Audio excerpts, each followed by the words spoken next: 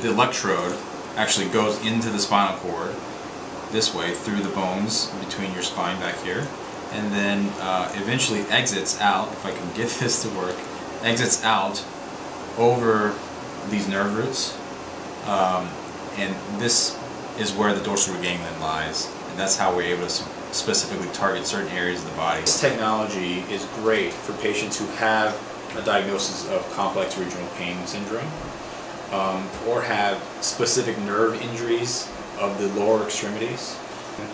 This is sort of like a pacemaker for the spinal cord. I got injured about 14 and a half years ago.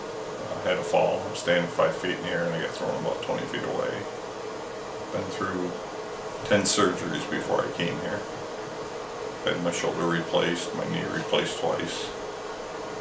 Both rotator cuffs on both shoulders were torn. And knee damage. We use electricity to provide low current to specific targets in the spine, but the great thing about it is that we can direct it specifically at an area of pain, like for Ron's case, his knee.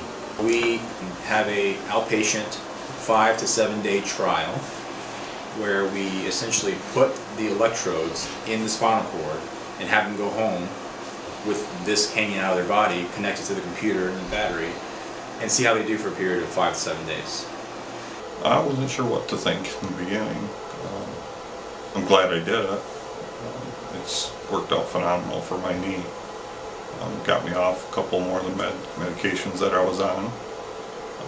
The Neurontin drug that I've been on for like 12 years. It's a nerve pain drug. And I'm able to walk now pain-free.